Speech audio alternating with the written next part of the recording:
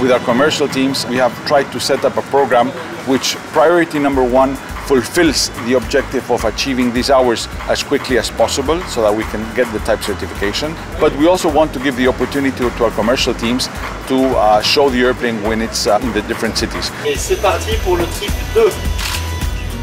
Airbus 201, bonjour from Sierra 2 line up, runway 32 left and wait, number 2 for departure behind CRG from parallel runway.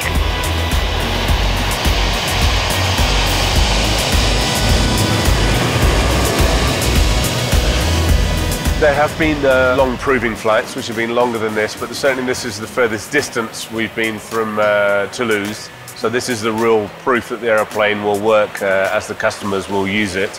And it may sound a small thing, but within the operational life of the aircraft, the crew rest is extremely important because getting rest on a 12, 15-hour flight is an extremely important part of the safety of the flight.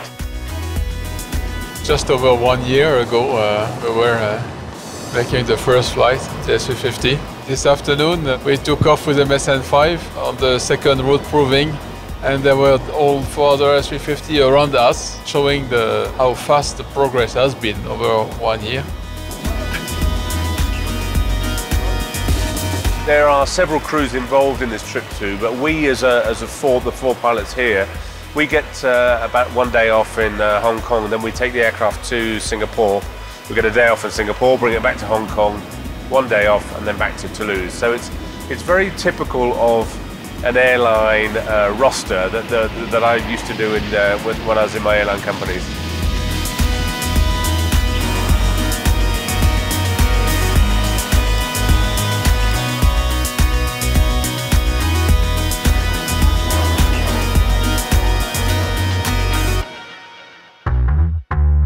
During this route proving, we're going to do many trips back and forth between Hong Kong and Singapore.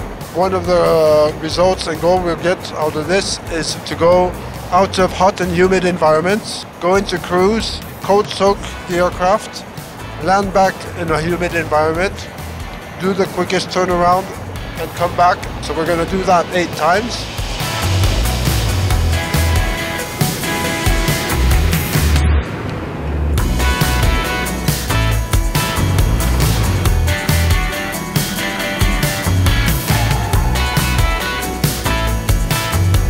The idea is to fly around the world, try and put the aircraft close to airline operating conditions as possible. So very much focusing on typical airline sectors, using airline crews, and trying to stick to a schedule just like any regular airline would. With scheduled turnarounds, that kind of thing. All around the world you gotta.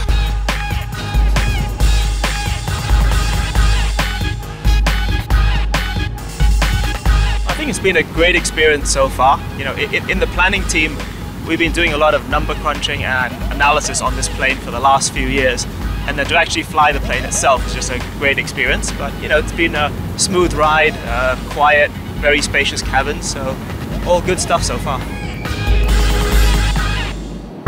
All the different functions within the airline are actually interested in seeing, feeling, touching, experiencing the A350. And when they come in, measuring, looking, opening, closing, they're really out trying to get a feel for what the real aircraft is like compared to what they've seen so far, which has all been paper, basically. It's just an evolutionary step for them. I think the important thing is just how much of an Airbus it is. It's just a step up from where we've been, but an Airbus pilot should be able to slip straight into this aircraft very simply. And Cathay Pacific is unique, and we will be operating the 350 and the 330 as a common fleet. And the Airbus A350 is the next set of technology for Cathay Pacific. 1, 2, 3, jump! Yeah!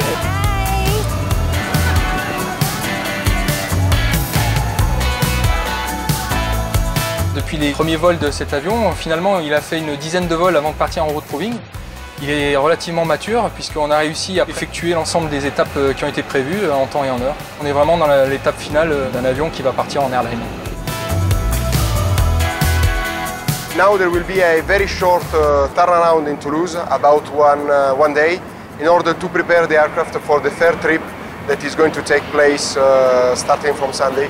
and in Australia, and afterwards going to the South America.